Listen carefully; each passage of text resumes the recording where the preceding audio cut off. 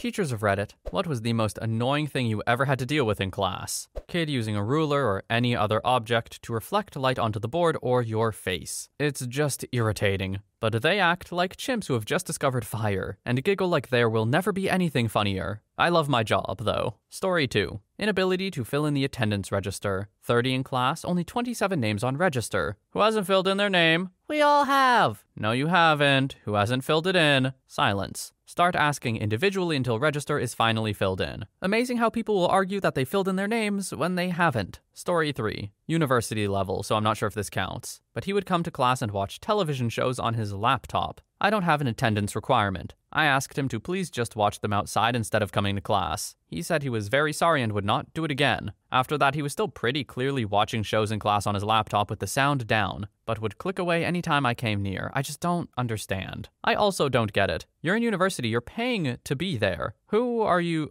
Do you think you're, winning in something? You think you're, I'm tricking the teacher? Probably not, right? So what's the end goal here? If you're gonna do this, just don't go to class. Story 4. My mom taught middle school kids with high-functioning autism for a decade. For her, it was a toss-up between the boy who wouldn't stop pleasuring himself in class and the girl who refused to wear pads during her period and just bled all over chairs. Edit to answer some questions. The boy wasn't just whipping it out in class. He did it through his pants or through the pockets. They managed to curb the behavior by banning him from wearing sweatpants and giving him safe objects to fidget with, because I think it was a fidget habit for him. A fidget cube would have gone a long way to helping, I'm sure, but this was 13 plus years ago. Chronic pleasuring is definitely really common in autistic kids. It's just that most of them aren't this dedicated. The girl hated wearing pads because of sensory defensiveness, which is common in autistic kids. I sort of understood where she was coming from a little bit. Pads feel like diapers when you're not used to them, even when you're neurotypical. If you have sensory issues, I'm sure it's so much worse. At first, her mom kept her home on her period, then eventually just sent her to school with a cushion and a towel for her to sit on to avoid ruining school property. Eventually, she was pulled out of school and was sent elsewhere. She was pretty bright and academically did well, but she was some distance beyond socially inept and clearly needed help. These two were unusual. Most kids weren't quite this bad, just a bit odd. Story 5. I'm a computer science teacher. This is important, as my students usually have access to a computer. One student likes to be hated by the other students, so he found an online tone generator and set it to a frequency that older people wouldn't be able to hear, but it would massively annoy his classmates. Thankfully, I'm not particularly old and have fairly tuned-in hearing from a background in audio engineering, so I could just mute his computer. The most annoying part is that if he put as much effort into his work as he did in creative ways of screwing with people, he could do really well. Story 6. Former primary and secondary school teacher here based in the UK. My vote goes towards incompetent or robotic senior management. Also, their policies, making you do reports during holidays, except it's worse because they open the system a week or so before said holiday, meaning technically they're not making you do them in the holidays. Not employing cover supervisors, so you end up using your free period to cover the lessons of your absent colleagues, thereby building resentment toward them. Not being allowed to sit down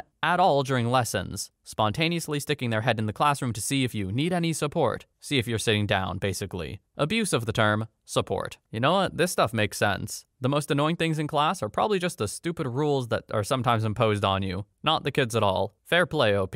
Story 7. I teach English in a Chinese kindergarten, nursery. Annoying may be a tad strong, but it is unfortunately inconvenient and counterproductive when the local teacher is overeager. Some are taking an active part in the class, which is great, but oftentimes they step in to correct the kids and do so incorrectly, pronunciation particularly. Also, due to the different teaching approach and I guess impatience, they tend to push the kids and stress them out to give an answer without giving enough time to think and come up with something. I'd rather the kid give me an answer by themselves, however incorrect, and then we can correct it together. That's much better than the teacher pushing or giving the answer and destroying the kid's confidence in the process. Story 8. Just how much of a danger small children are to themselves and others. We've got to catalog every playground injury, which is understandable in theory, but is actually incredibly time-consuming. And the kids have been taught to find a grown-up for everything. So one minute you'll be applying ice to someone who ran into a post, and then filling in the same forms for the kid who wanted a band-aid because they have a hangnail. Story 9. Once during a Year 10 maths class I was teaching, there was a really bad smell. Like, it smelled straight up like crap. At first, I thought someone just farted, but it was stronger than that. The students started to move away from the smell, and it turned out they were all moving away from one student. It turned out that one of the students in the class struggled from incontinence and had actually pooped his pants during my maths class. I never thought I'd have to deal with that, considering I only teach senior high school students. Story 10.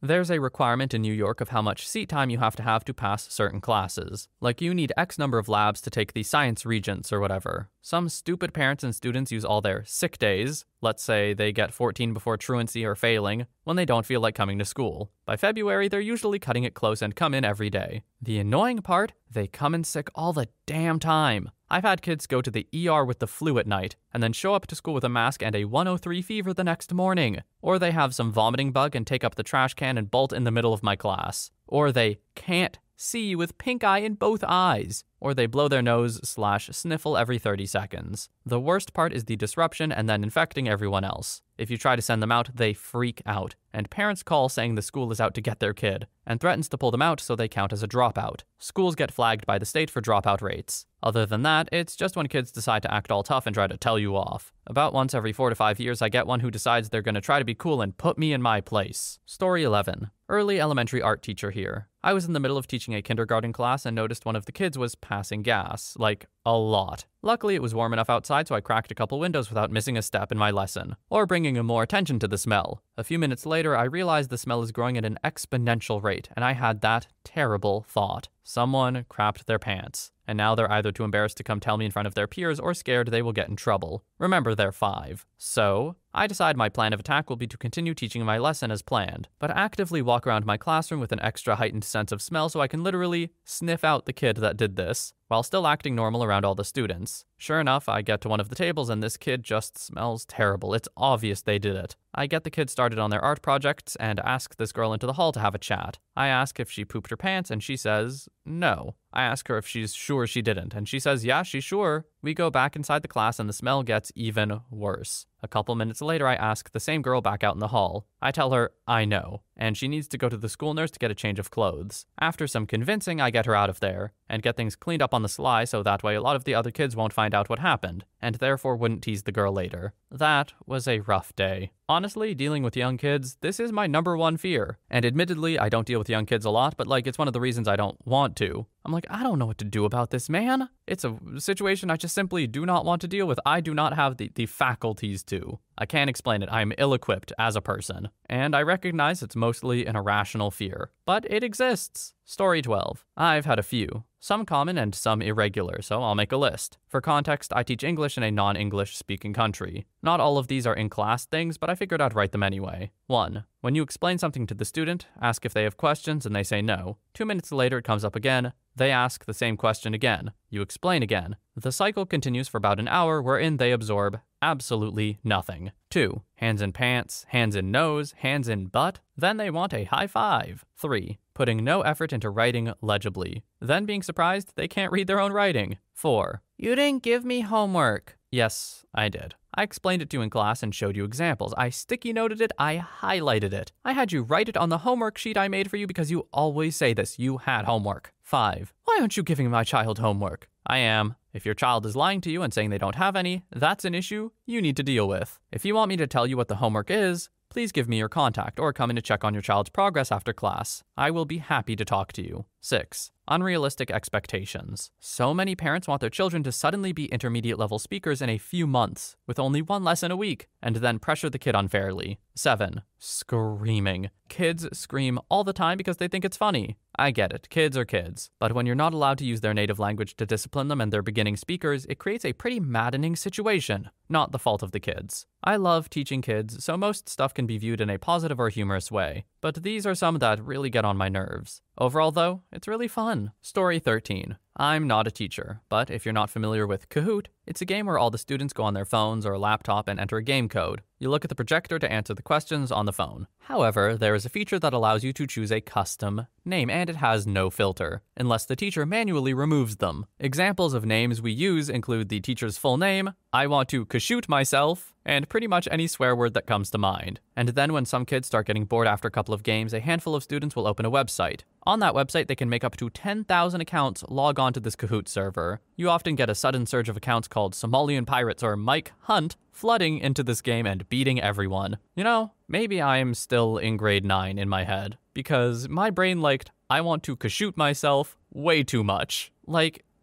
am I crazy? That's funny, right? That's an actually funny thing. Maybe I'm just stupid. Anyway, moving on. Story 14. I'm an English teacher in a UK high school. I've been teaching full-time for about 6 months now, and for me, at least, the annoying things in the classroom are never just the one-off events. For me, the most annoying thing is the apathy of the average parent, and this translates into the apathy of the average student. Though some genuinely don't care, most parents want their children to succeed, but either do not help their child to do so or even actively work against them in some foolish way. The problem then is basically this. Without constant support and encouragement at home, a child is unlikely to succeed to a high degree. I'm fully aware that parents have jobs and commitments of their own, but school simply cannot be the entire delivery system for education. Even a tiny bit of extra work at home would reap huge benefits in the long term. The other big frustration for me is that, quite frequently, the best you get out of some students is their minimum effort. Story 15. I've been teaching in a North London secondary school for almost 10 years now. I love the job, but the annoying things have to be: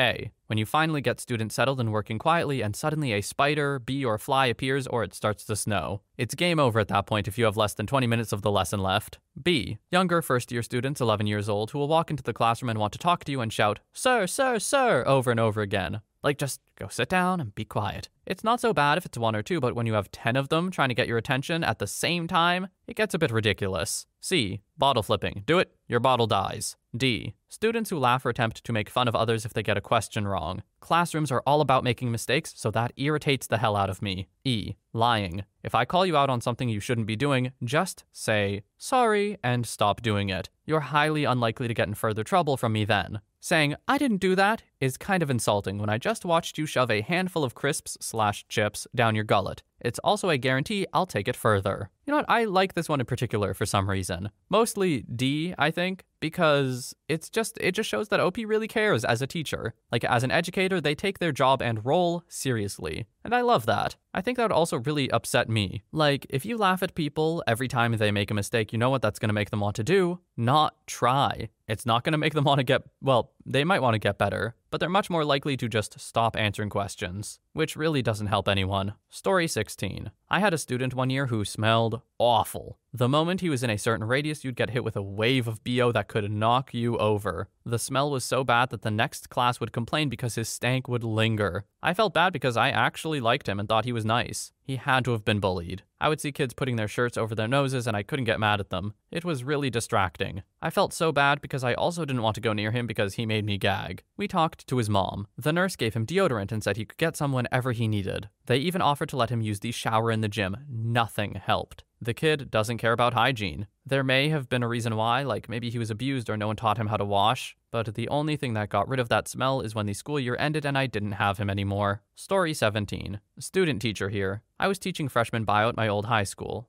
This happened last winter. I had a student that would dress in all black, and he would always draw all over himself. Stuff like satanic stars, Nazi symbols, edgelord type stuff. He had the Lorax fan fiction for his background on his school laptop. No joke. He would cuss at me, never do his work. One time I handed him a packet and he threw it in the trash right in front of me and his special needs aide. I was a pretty chill teacher too. The kids threw a party and got me a card and cookies on my last day, so I know I wasn't that bad. He would always come to school with bandage wrap or a brace you can get at Walgreens, come up with some story of what happened, which were totally not true ever, such as, he fell off a 3-story building doing BMX tricks, twisted my knee beating up my neighbor for trying to break into my house, hurt myself crashing my mom's stolen car after a high-speed chase with police. Yeah, sure. Story 18. High school teacher here. I teach English as a second language. When I only just started teaching, there was this YOLO swag craze going on. I had this student who would just lean back on his chair and the only thing he would say is YOLO swag. This is a 15-year-old boy I'm talking about. I teach at a normal school and this boy had no special needs indications whatsoever. He was just acting like an idiot. In my country, we score tests from 1 to 10, 1 being the worst and 10 being the best. This kid's parents came to see me at parent-teacher meeting and demanded that I explained why the frick their innocent little boy had gotten a 1 on his test. They were sure he must have written down some correct answers, so do explain. Luckily, I always keep all the tests the students write for exactly these kinds of situations. I triumphantly showed him the test he wrote. He had drawn a huge plankton from SpongeBob with a text balloon saying, "Surprise, surprise, YOLO swag." This mom looked at it and asked me whether this was a joke. I said, no. And let's talk about your child's ridiculous behavior now, because I refuse to teach him when he acts out like this. I can tell you it was a